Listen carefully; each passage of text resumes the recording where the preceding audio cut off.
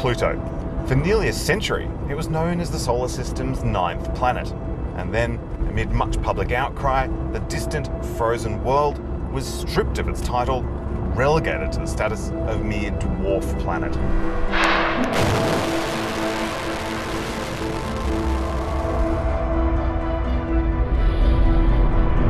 But around the same time Pluto lost its planetary status, interest in it exploded as NASA's New Horizons mission was launched to the dwarf planet and then beamed back high-resolution images that completely upended everything scientists thought they knew about it.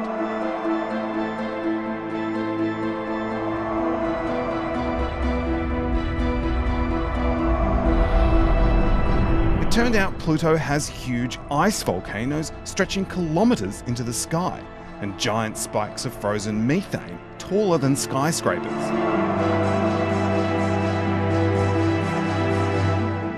Because of its distance, studying Pluto is hard. Until scientists send another spacecraft there, one of the best ways to study it is when it undergoes a rare event called a stellar occultation, when the dwarf planet passes directly in front of a star. In a few days' time, a stellar occultation of Pluto will occur, and for this event, the very best place to study it from is near the outback town of Katherine in the Northern Territory in Australia. And that's where I'm heading to meet up with a big team of scientists who have travelled from around the world to take advantage of the rare event. Katherine is the perfect place to study the event from because as Pluto passes in front of the star, it casts a shadow on the Earth. And to get the most information from it, you want to be right in the middle of that shadow. And according to some very detailed calculations, that centre should be somewhere around here.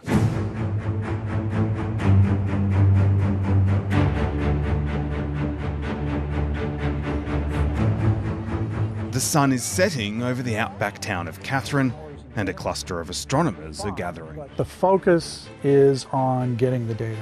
Which end goes in first? And quickly getting to work. Among this lot are some of the world's foremost experts on Pluto. It's just a lot easier to move that without the telescope. Ooh, that looks nice. And this is where the magic happens.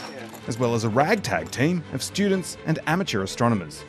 Connect the camera. I have been doing occultations for a little bit over a year now. Just sent me an email that NASA is coming to NT, so I was really excited. We have a mirror. The aim is to examine the atmosphere and even peer below the surface of a distant and frozen world. Basically, we're getting the weather report on Pluto. What's the pressure and temperature in the atmosphere? Are there any winds? That's Leslie Young. She's come from Boulder, Colorado, and is leading the mission. Pluto is the brightest and most easily studied of the third zone of the solar system. Pluto, the former planet, is the best known member of what's called the Kuiper Belt. The Kuiper Belt is made up of rock, ice and dust that's left over from when the solar system formed. It's like the fossilised remains of the early solar system. Astronomers hope by better understanding the Kuiper Belt, Pluto and its buddies, they can better understand how our solar system formed. We don't know exactly how the giant planets migrated, but the signature of how the early solar system formed and evolved is hidden in the third zone of the solar system. Only one spacecraft has ever visited Pluto, NASA's New Horizons, which zoomed past the dwarf planet in 2015, and Professor Young was at the helm. This kind of stellar occultation probes a part of the atmosphere that even New Horizons couldn't detect. These 40 or so astronomers have come from universities, space agencies and amateur observatories around the world, with a dozen 40-centimetre telescopes shipped in from the US and converged here in Katherine, all to observe a rare event that will last just a few minutes. The astronomers here are known as shadow tracers, all trying to catch the shadow of Pluto as it moves across the Earth. You can only see that from what's called the shadow path, which is only as large as Pluto itself. So there's a 2,000 kilometer path. If you're in that path, you can see Pluto block out the star. It'll give the scientists a rare opportunity to study the dwarf planet's normally invisible atmosphere. As it blocks out the star, the starlight will shine through Pluto's atmosphere. And as it does that, the starlight will get bent and coloured. Exactly how it's bent and how it's coloured will reveal for the scientists the temperature of the atmosphere at different altitudes, as well as its density. It'll essentially give the scientists a weather report for Pluto, revealing a bit more about what it would be like to stand on the dwarf planet. If you're right in the very center of the shadow, within a couple hundred kilometers of that shadow, that's where you might see some extra stuff. If the scientists' calculations are right and one of the telescopes is in exactly the right spot, it will see the star start to dim as Pluto passes in front of it. And then, right when it's almost completely blocked out, it should flash very brightly as Pluto's atmosphere focuses the starlight on that location. The central flash gives astronomers crucial information about the lowest depths of the atmosphere and maybe even what lies beneath Pluto's frozen surface. How are you? We're bringing a lot of telescopes mainly because we're hoping to get one of the telescopes in the very center of the shadow, and we don't know exactly where that is. You're getting inside circle just a touch, but still.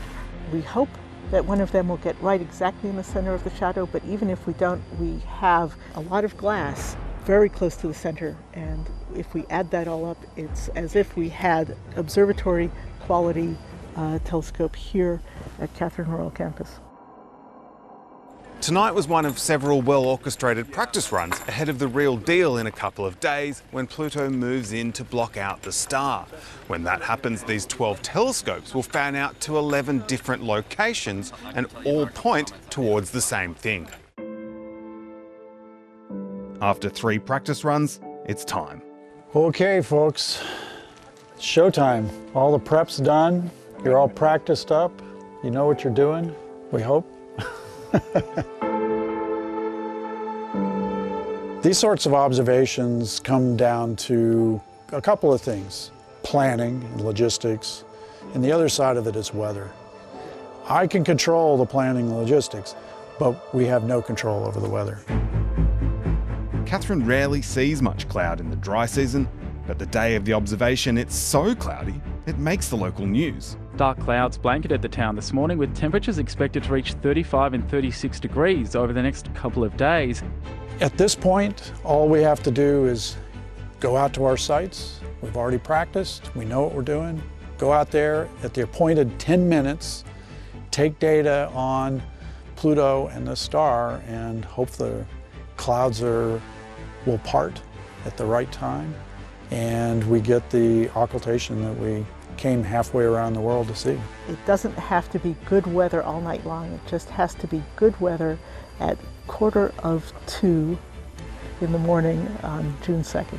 I wish we had better weather prospects, but it is what it is, and do your best, and good luck.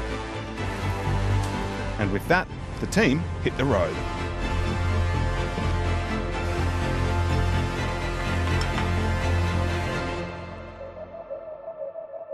After the practice they've had, setting up the telescopes is a breeze.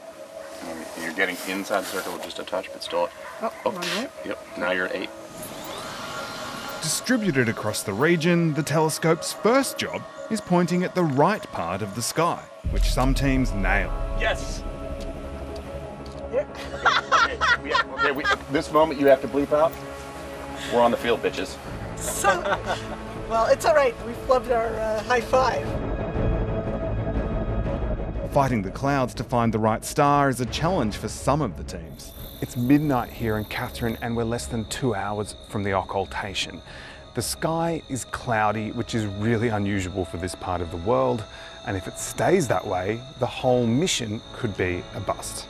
But everyone's getting ready just the same and hoping that the clouds part for just a few minutes at the right moment.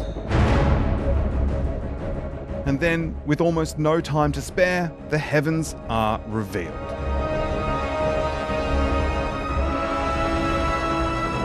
An hour ago, it didn't look good. Right now, it's a spectacular night as you could hope for. And with a perfect sky, the teams knuckle down. And we're going to set our CCD temperature 0. When the moment arrives, all they can do is hit record on their laptops and wait. 5, 4, 3, 2, 1, go. All right, started. Watching an occultation is a little strange because you don't want to touch anything. You are frozen. Don't be tempted to tweak just a little something.